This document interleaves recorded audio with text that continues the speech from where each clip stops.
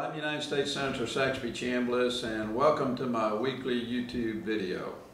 This week I want to talk for a minute about the fact that we are now back in session for the first week following our August recess, and I had the privilege of traveling to all corners of Georgia during August and visiting with constituents about issues that are important to you. And needless to say, I heard an awful lot from folks about what's going on in Washington. People are rightfully upset about the level of debt that our country now is faced with. We have a $13 trillion debt, and with the president's budget that's proposed over the next 10 years, that will be doubled.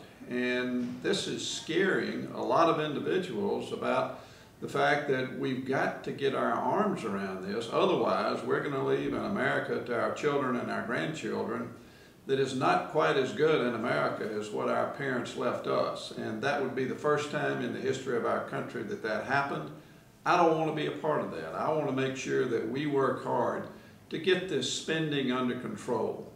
The largest deficit that the Bush administration ever had was just in excess of $400 billion. Last year, in the first year of the Obama administration, that annual deficit was in excess of $1.3 trillion.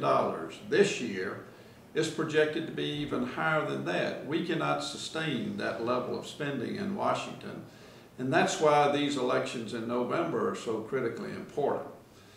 As we approach the end of the year, there's another issue that's very important to Georgians that I heard about, again, from one end of the state to the other. And that's the proposal to not extend the 2001 tax package and to let it expire. If it does expire, and right now we're headed in that direction, then every single tax-paying American will see a huge increase in the amount of taxes that you have to send to Washington.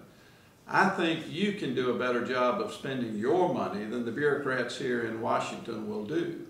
That's why I'm very supportive of an extension of that tax package, and I hope we don't do it for 1 year. I hope we do it for at least 5 years, and the reason that I think we ought to extend it beyond 1 year is that there's an awful lot of companies around America that are sitting on an awful lot of cash.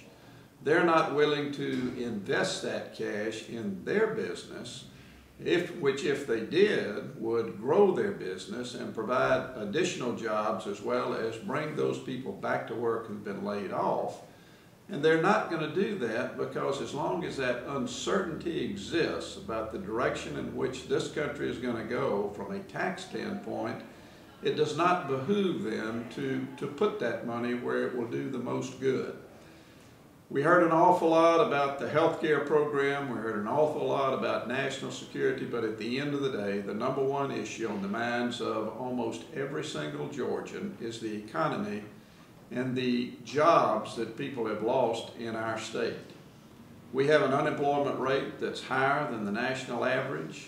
We need to make sure that we are focused as federal policymakers on putting provisions and measures in place that will incentivize the business community to grow, not incentivize them to sit on their hands, because if they grow, then they will increase jobs as well as bring those people back to work who've been laid off.